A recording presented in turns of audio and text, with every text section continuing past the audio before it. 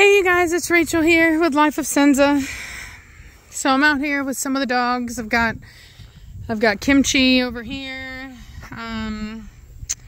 She's keeping an eye out on these bigger dogs because she's out with some bigger dogs. I've got Berlin and his father Mad Mortigan, and then his mother Nirvana out here right now. So Berlin is going to be going home tomorrow morning. He's got a new home. He's going to be going to Colorado. I've also got Preacher out. And he is going to be in a great home. Very excited about it. So wanted to have him in this video. So I did want to talk a little bit about my video yesterday about Jeremy, and I don't really want to go like too far into it. I think the vast majority of the responses were positive, but there was some people that were kind of concerned. There were two main concerns. One was that that I shouldn't have said anything about it on YouTube, and the other one was basically people that wanted his side of the story. And what I could tell you is that on the first one, as far as putting it on YouTube, I asked Jeremy when he got here whether or not he wanted to be on the channel. I did let him know that introducing him, that I would need to talk about some things to give some context as to, you know, obviously where my son came from. And he was fine with it. And I did tell him, like, if you're going to be on, then you're going to be on. And so there, you know, like, that's just kind of the way it is. Like, and if you've never been in my situation where you have a public life, then it's not going to be something that you're going to be able to understand, and you're going to have judgments as to what you would do when your life is not my life and you don't have the same situation. And so what you would do is going to be perfectly fine for your life, but it's not my life. And so it's a very different thing. And I'll give you an example of that. You know, whenever my dogs got parvo, you know, I would have much preferred to not say anything about it, like a normal breeder. You know, I had a good friend of mine who also got parvo at the exact same time, and she didn't say a word. Nobody knows she had parvo, and it's because she's not on YouTube. You know what I mean? So there's no reason for her to say anything. Most breeders won't say anything. And it would have been much to my benefit to not have to say anything. But I'm on YouTube. It would have been impossible for me to just randomly been like, oh, you know, just dogs are gone and that's it and whatever. Nirvana, you be gentle with that baby. And the same thing with my son. He's on here. I had him on.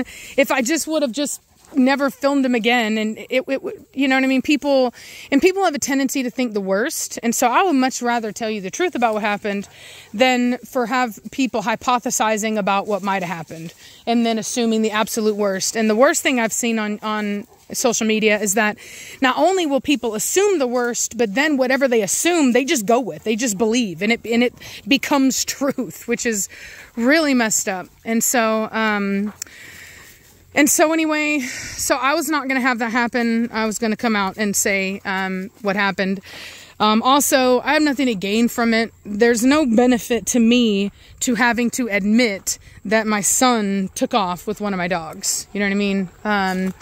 Granted, once again, I did give him the dog, but not under those circumstances. So I know that there are people that see it that way, but I don't. I would never give a dog to somebody that doesn't have a job, that doesn't have their own place to stay. It's irresponsible, and ultimately, there's no way that it's going to work out. And so I never would have done that, and he knew that, and I let him know that, and he has me blocked. I offered to buy the dog back, and he's not responding. I even had somebody that he did not have blocked contact him and offer him the money for the dog, and he blocked them too and ignored them. I think it's possible that there are some substance abuse issues going on. I don't know that for sure. Preacher. But I think it's highly possible. As for the people who wanted his side of the story, I think that's pretty ridiculous. But then again, it is what it is. You know what I mean? Like, if, you know, as far as I'm concerned, actions speak louder than words. Most people feel that way. Most people have seen the room that I built for him, as far as like all the stuff that we bought for him. They've seen me trying to teach him and giving him a dog. Like, you know, if that's not enough to show my intention, and the fact that he took off with the dog in the middle of the night, didn't say anything to anybody, and stole a bag, like, you know what I mean? For me, that speaks for itself, but I'm sure that for some people, particularly people that don't want to believe the best about me, you know, maybe for them, that's a problem. I'm going to be honest, I really don't care whether you believe me or not. If you don't believe me, then obviously you're really not a fan, so I'm not really even sure why you're watching, but it is what it is. But it's, you know, for me, it's embarrassing. You know what I mean? I bring my son on my channel and I talk about him and it's this fantastic thing, and then boom, he's gone. Like, it's not a fun thing to have to admit. It's not a fun thing to have to experience. I woke up this morning. I woke up this morning kind of, it's the worst thing that the first night after, it's like you wake up and you still, like, your brain hasn't really caught up yet. And so when I woke up, in my mind, he was still here. And then obviously he wasn't, and it hit me again, all over again. And luckily I have Reese to talk to, and she's basically been babysitting me all day on the phone, because I don't even really want to, like, be alone in my silence right now. But it is what it is. You know, I think it's really important to know that I don't really know my son. It's not my choice. I've wanted to know him. I've tried to be in his life, and he has a very toxic grandmother who has basically fed him lies about me his whole life.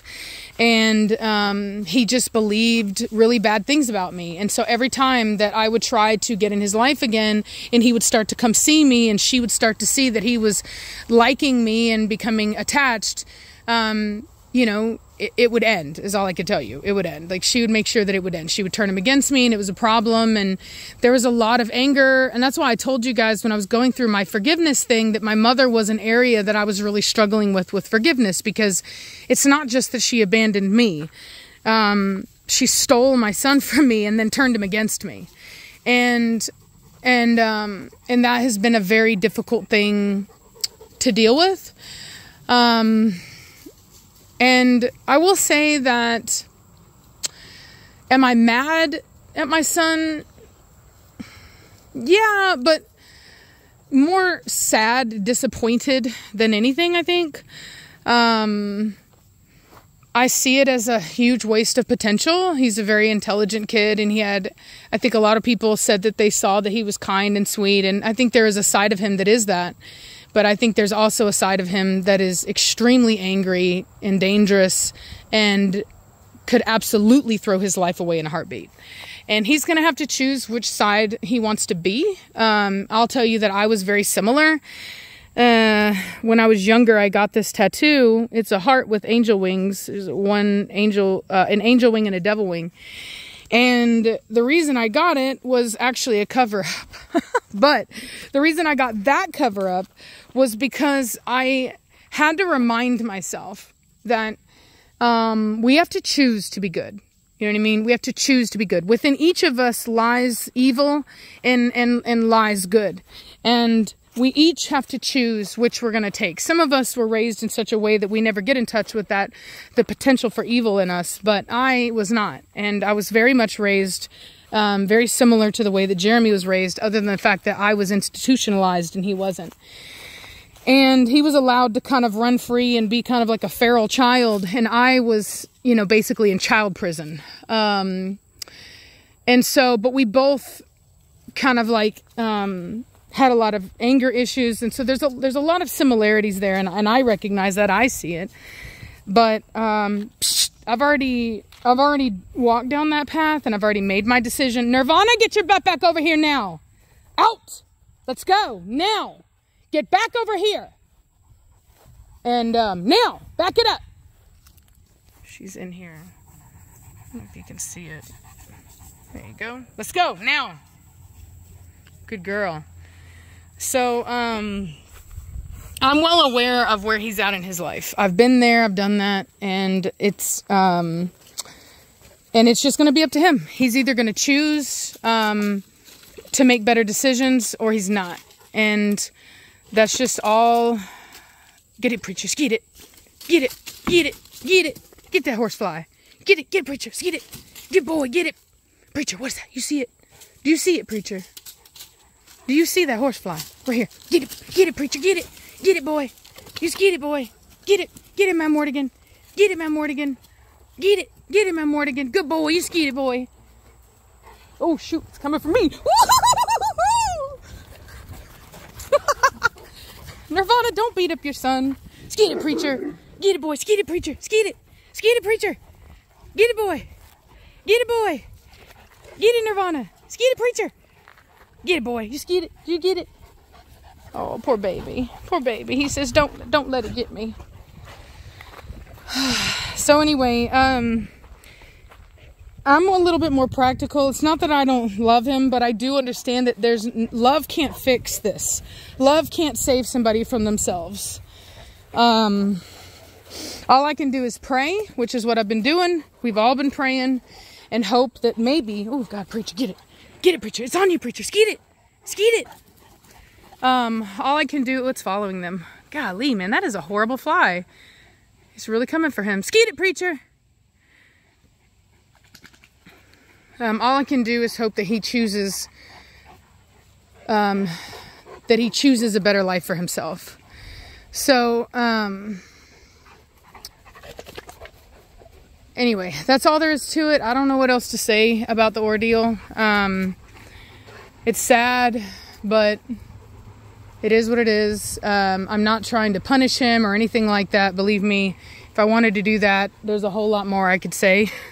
And I'm not going to, but I have to say, I have to address the issue. I'm a public person. I have a public life, and I have to address the issue.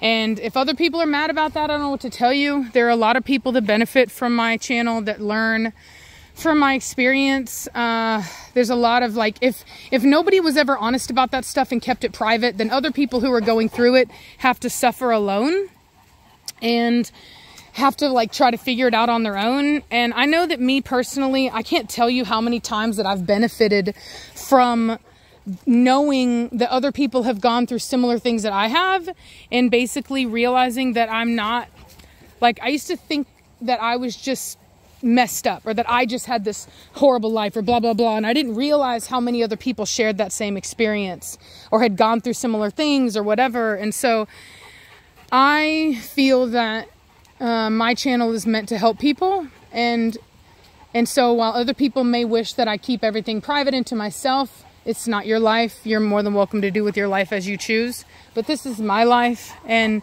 I'm gonna have faith that this is what I'm meant to do, to testify for others and to my experience, and hopefully other people can grow and gain from it too. So, funny girl. So anyway, so I'm gonna let y'all go. I hope y'all are having a good day, and I'll talk at you guys later. Bye.